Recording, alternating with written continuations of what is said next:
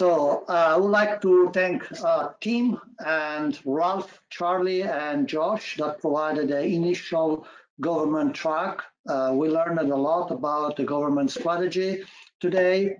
And then we got Nate with the news that Eric is real. And Nate, you need to change the name from Eric to Hammer, from Hammer to Eric. And then we got a very comprehensive tour of the ATAK source by Chris.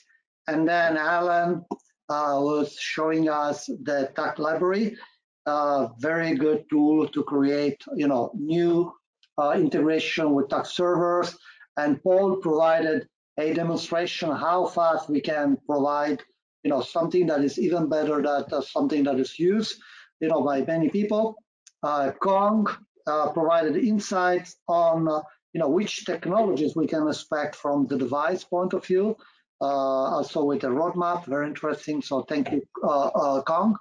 Myself, I had my delirium based on mushrooms on the possible future of FTS and why I believe that is good that we are doing what we are doing. Josh, thank you, Josh, not only for presenting 10 things you don't know, and there were more than 10, but also for supporting the creation of this event. Nate came back to show us how we can manage open source in a government and ATAK environment. And finally now Neta show us how is that we are building FTS in detail. So, and that is the conclusion of the conference. So let's look at, I had another slide here, but I lost it. Okay, so let's look at some follow-ups. We are going to a series of videos that we will publish as soon as possible. I said previously 4 weeks because we do that in our free time. If we are, faster, it's even better. I got a question here. So who is asking questions? If any other organizer can read it and tell me, I will try to answer the question.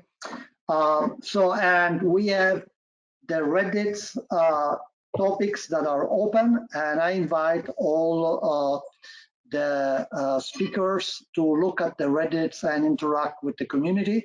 So we will extend the conference to that. And yeah, I look forward to a follow-up of this conference at least next year. And Ralph, I will let you say the last words here. Well, I thank everybody, all the same people that Corvo did. And I would add Corvo as well. It's first of all a testament to the government guys besides me that freed up this code, because it's probably very valuable to all of you who are still hanging around.